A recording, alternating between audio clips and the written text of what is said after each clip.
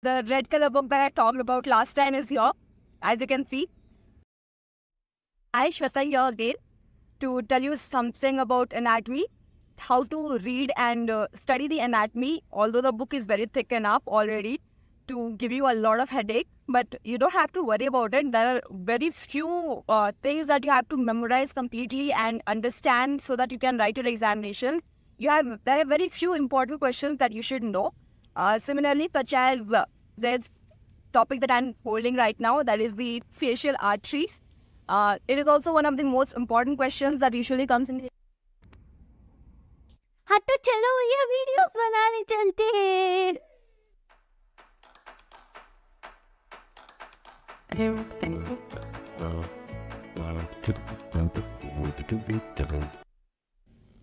Today let's talk something about anatomy, how anatomy is read. The most basic thing that you have to know how to read is the anatomy book. The red color book that I talked about last time is here, as you can see. First and foremost thing that you have to know is how to read, and to understand this book, you have to know what it talks about, basically. So first, start with the introduction. The basic thing that you have to have the knowledge about is the introduction that it talks about. Read the introduction properly so that you won't get confused with the words such as posterior, anterior, later when you read the topics in the books in the coming chapters. As a BDS student, head and neck is a part that is very important for you. You can't skip it, nor you can give your examinations without it. Osteology is also something that you have to read, but it is mostly important for the practicals, not for your examination point of view, because questions comes from osteology, but mostly in the practicals. You are asked Viva questions importantly for that. Specifically, if you take mandible, it's the foremost and most important thing for the first year BDS. Head and neck has a lot of triangles to read about. Not the mathematics triangle at all here. You're talking about human body has a lot of triangles, whether it's anterior triangles, posterior triangles. Similarly, if you ask me how I read anatomy and how I passed my examination, it's a little bit, you have to make notes of your own.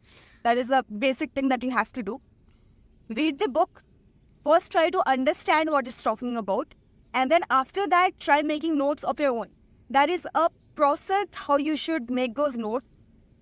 Such as if a topic is asked, suppose if you're asked about posterior triangle of the neck, you have to write the introduction, some part of the introduction first. So it's the same way it's given in your BD choice book also. Try reading the book that is given by your college specifically instead of looking for here and there and other informations. If you're not able to understand the book completely, read the introduction as I told first. So there are a lot of new terms that you learn that you have to know to read and understand this book. After that, if you are not able to do any of these things, try to look up videos in YouTube. You get some that are of very good quality. You're able to understand what it's talking about. After that, you can again go back to your book and read it thoroughly. You'll understand it completely. After writing the introduction, there are, suppose if I give you example of the posterior triangle, you have to write about the boundaries after that. Boundaries, you have anterior boundaries, posterior boundaries, apex, base, and floor. For this, you have specific, take a paragraph in your book. You have to memorize it, whatever. Do what may come, you have to memorize it. But to memorize that, there is one simple trick that I'll give you. That is, first draw the diagram. After you draw the diagram, try labeling the diagrams properly. And while labeling the diagrams, label it in one direction. Like if you're doing it in an anti-clockwise, do it in an anti-clockwise. If you're labeling it clockwise, label it clockwise. So that your brain remembers that you're doing a labeling and remembers the sequence of the labeling of the diagrams. After that, you can easily write what is anterior part, because you have read the introduction of the book. You can write the anterior part of the boundary, the posterior part. Similarly, you can easily understand the direction of the diagram that you drew and write the direction completely. So that will finish your boundaries. After that, you have to even write the roof. Roof will also have the same condition. After you draw the diagrams, you'll understand properly that you'll understand the angles and orientation of the diagram. Basically, that will lead into completing all your boundaries. Then you have to write the content and divisions of the posterior triangles. That will be also become very easier when you label the diagrams properly and remember the labelings of the diagram. Instead of memorizing the whole theory, memorize the diagram properly. That is what I'll tell you. Well, that's the only thing that saved me from anatomy. So that will save you and save up a lot of your time also. After writing that, you have even, suppose if you're given some other questions, such as, it's not a triangle to write about, but you have to write about such as arteries, vein. Then those things you have to write for them courses of it, like from where it starts and from till where it ends. So for that, you have to remember all the organs that it passes through. So after writing the introduction, you can even again start with the courses for that, and then write about all the structure it passes. That is basically, and try writing a clinical at the end of each question, if you can. That will give you much better score. So, if I talk about, there's one more trick that I'd like to give you. To memorize things properly, you can try making mnemonics. And when writing the answers, try use is to save up pen. You won't have time in the examination hall to write up the whole theory, and with colorful pens that you're talking about, you won't have so much of time. So try using 2 color pens, a black and a blue pen. Write the headings with the black pen, and then with the blue pen, write all the other theory. Write it in points. And if you're talking about, suppose that is a very important question in our curriculum and examinations of anatomy, you can talk about is muscles of mastication. That for all the muscles that you're writing about in the examinations, you have to write insertion and origin of the muscle. That also requires a lot of nugging up. For that, you can do is picture the image of the muscles present in our body, and then try to remember the origin and insertion for that. Try making mnemonics if you have to remember a flow chart. You can take the first letter of each line and make some funny mnemonics that you like, whatever you prefer, and memorize that, so that in the examinations, when you remember that, you can remember the first word, and after you remember the first word, it is very easier to remember the rest of the part.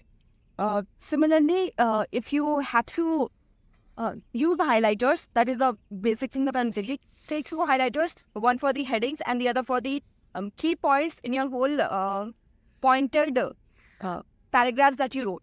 That will highlight the words that you want the examiners to see, so that the examiners don't have to read through all your paragraphs and see that. Search for the key points. If you highlight it yourself, they won't just try reading the whole thing, and then if they think that there's nothing important in it, and instead of crossing it over, they'll see the highlighted points and give you marks on that, on basis of that. So use a little bit of your brain and try to use such kind of color highlighters that will give a good representation for your answer sheet, and when help the examiner to check your paper easily. This for anatomy book, that is the embryology. Embryology part is the mostly talks about the intrauterine life of a child and all those sequence of life that happens with the newborn babies. All those embryology part is something that you have to mug up. There are specifically tables given in your books, that is a BDS or essay book. You can memorize those tables. Don't add any additional information to it. Just write as it is if you're asked about it. And those tables are very important for Viva point of view. So, such as phalangeal arches, all those questions are important. Specifically, it's answered Viva. That is all I would like to tell you about Human Anatomy book. Thanks. Thank you for watching my video. I hope you loved the content that I talked about right now. Hope you have a good... you don't have a scary view of anatomy in your mind. Hope you like it. Hope you studied properly and score a very high score in your examinations. Please like, comment and subscribe. Thank you.